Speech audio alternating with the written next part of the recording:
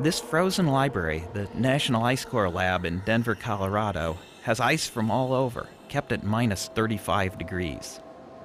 The oldest core here goes back some 400,000 years. Here, really ancient ice from Greenland in the north and Antarctica in the south reveals Earth's climate history. Let's see what cores like this can tell us.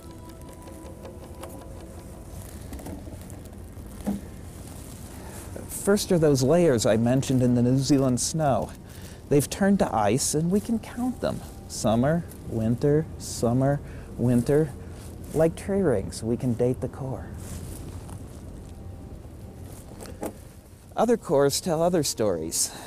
Look at this. It's the ash of an Icelandic volcano that blew up to Greenland 50,000 years ago. Cores hold other and even more important secrets. Look at these bubbles. They formed as the snow turned to ice and trapped old air that's still in there. Scientists now are working with cores from Antarctica that go back even further. They tell us with a very high degree of accuracy how much carbon dioxide was in the air that far back. Researchers break chunks of ice in vacuum chambers and carefully analyze the gases that come off. They're able to measure very precisely levels of carbon dioxide in that ancient air. Looking at the cores, we see a pattern that repeats. 280 parts per million of CO2, then 180, 280, 180, 280.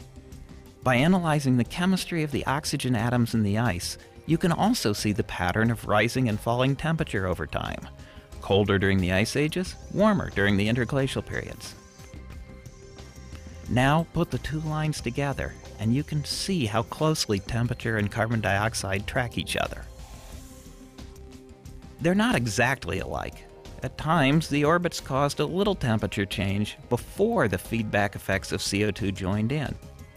But just as we saw in New Zealand, we can't explain the large size of the changes in temperature without the effects of CO2. This is the signature of natural variation. The cycle of the ice age is driven by changes in Earth's orbit with no human involvement. But here's where we are today. In just 250 years, since the Industrial Revolution, we've blown past 380 with no sign of slowing down. It's a level not seen in more than 400,000 years, 40 times longer than the oldest human civilization.